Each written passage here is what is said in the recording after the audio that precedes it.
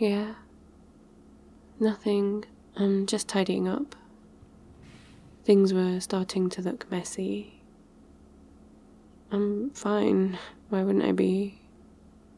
I'm not ignoring you. I just wanted to get this cleared up before you got back home. Work was just the same old today. Annoyingly busy, understaffed, and stressful. But nothing new about that, is there? Go on. I know you want to say it. That I'm a fool for staying there. And you know what? I am. No, I am. I finish work and then come home and everything was going wrong here and now I'm cleaning up. And it wasn't really that messy. No, honey, I'm not angry at you. No, I'm not upset with you either. I'm annoyed. That's all. And myself. And stuff. If I tell you, you'll just laugh or think I'm being silly and overdramatic. Really? You promise not to laugh? Okay, let's sit down. So I came home and I just wanted to curl up on the sofa and watch a movie with some homemade nachos. I knew you were going to be at least a few hours getting home. And I wanted to rewatch something. Something that I'd seen a million times already. So I started with making the nachos.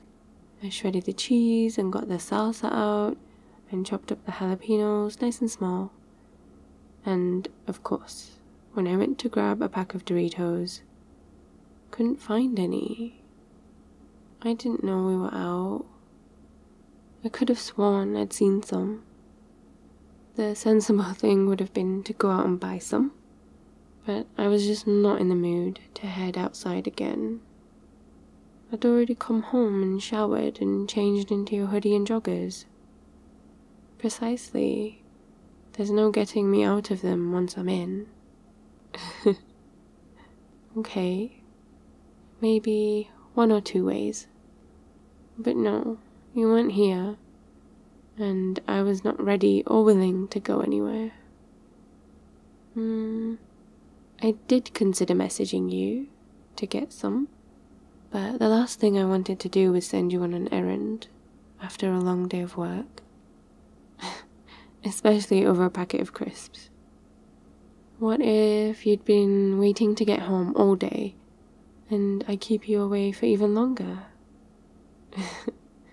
Exactly. I couldn't keep you away from me longer than we need to be. It would be cruel. I don't blame you. After the events of today, maybe a trip to the shop would have been the wiser option. After that? Oh yeah, then it gets even worse. I sit down naturalist to watch a movie. Which one? Try and guess. It wasn't any of our super favorites. I mean, it's still one of my favorites, but not in the top 3. If that gives you any clues. Nope, not that one. Babe, like I could watch that without you. I feel like that was a trick answer. Because I would have been in trouble if I had said yes to that one. Do you think I secretly watch rom-coms when you're not around? Well, you would be right. I was watching The Notebook. Just kidding. We've still not seen that movie. No, I had started watching Pitch Black. Yeah, started. I didn't notice, but the laptop battery was dying. And by the time I did, it was too late. And then even when I plugged it in, it wouldn't switch back on again. I don't know what's wrong with it. I was halfway through the movie when it switched off suddenly and You are not making a pitch black pun. I will exile you if you try. Exiled from the sofa. No, not forever. And just for a second before I pull you back again. Hey. Oh, I am not a Grumposaurus. Take that back. You said you weren't going to make fun of me.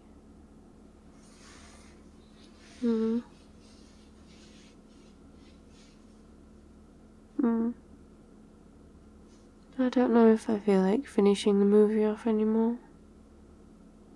Well and thoroughly peeved off. I could have finished it on my phone, but that's too sensible, silly. And you can't switch to a smaller screen like that. It takes you out of the zone, you know? I can watch a TV show on my phone, but I can't watch a movie on it. Unless my options are severely limited. Tell me about it. First world problems, huh? Can you imagine us huddled up in bed, watching a movie on my phone? Or rather, I should say trying to watch a movie. We'd have to take it in turns to hold it, and I would tell you my hand hurts after a while, so that you would have to hold it. And you'd have to hold it sideways. You could try to balance it against something, but the slightest movement, or the tiniest of tremors, and flop. Phones are evil like that. They'll flop, no matter where they are. It's just my phone that does that. I don't know why. Wherever and however I angle it, it falls over or slides off onto the floor. I swear, I think it's jinxed. Actually, I shouldn't say that. Touch wood, but the screen is still intact and I couldn't ask for more. It's a particular talent of mine. No matter how many times I drop my phone, the screen will not crack. And the day that it does, I think I'll actually cry. Speaking of, when you get a second, can you have a look at the laptop, please? I'm worried about all the work that I have on it. I don't want to lose everything. I hope it's just a battery issue. Well, you don't have to do it right now. Okay. Thank you, babe. Everything's plugged in. Unless there's something wrong with the extension. I tried all the sockets, nothing worked. There's no way. Wait, it wasn't switched on at the mains. I'm so sure it was. I didn't even think to check. It's working. No, babe. You said you wouldn't say anything. I can't believe it. I'm glad it's working at least. I'm not a dodo. It was a genuine mistake that nearly derailed my entire afternoon. I'm sorry. I was grumpy cleaning and nearly ruined your mood as well. I didn't. No, I can't be grumpy and cute at the same time. I'll have to take your word for it then.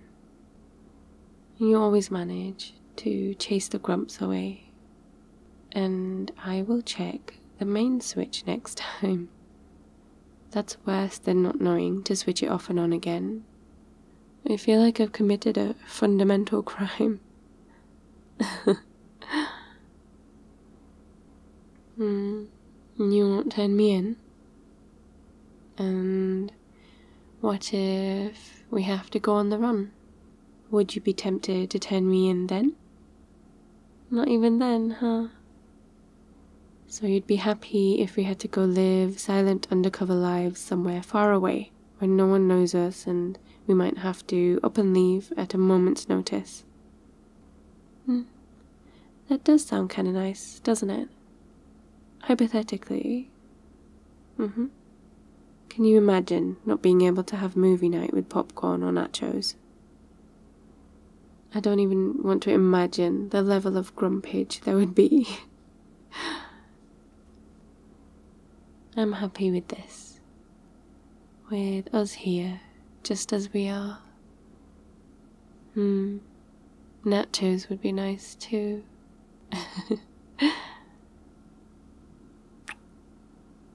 I'm not ridiculous. What makes you say that? I might give you that one. But I'm your ridiculous girlfriend. What are you gonna do about it?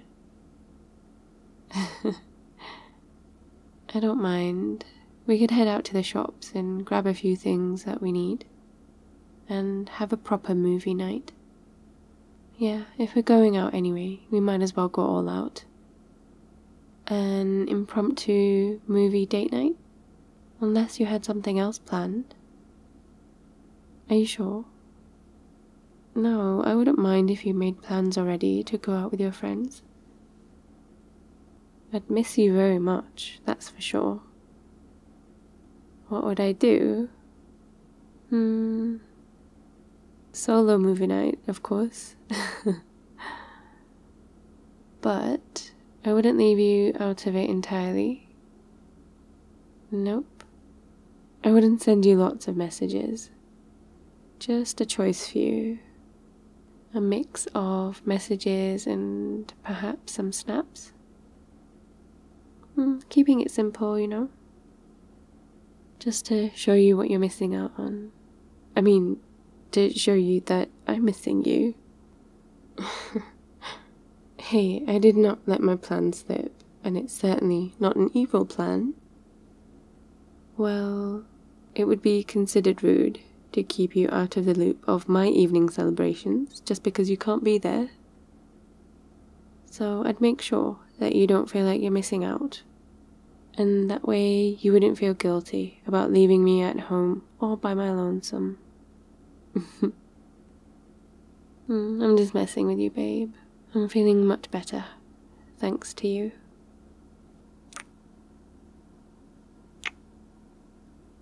Honestly, it's fine if you made plans already. I'll be good. Not too good, mind you. You can definitely expect a few messages of a certain nature. No, I wasn't kidding about them. You're not going out? Wait, why not? You don't actually have anything planned? Okay. Now that can get you into trouble. Yes, a lot of trouble. I'm glad you're staying home, so I'll let you off the hook. But we should get up then, if we want to go pick up some food. I finally got the incentive to get changed. Or I might just go out like this. What? But we're at home together. Why would I still send you pictures? No. So dramatic. You haven't been robbed of anything. I'm right here. You don't need pictures today.